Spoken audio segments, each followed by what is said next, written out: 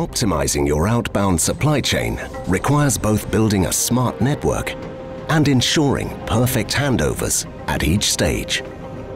Because when reality hits, your spreadsheet model is only as good as the providers you choose.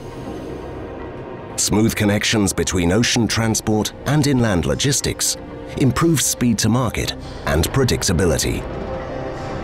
As a result, you don't lose a week because a truck wasn't there when the vessel arrived. But do you really have the optimal path to your markets?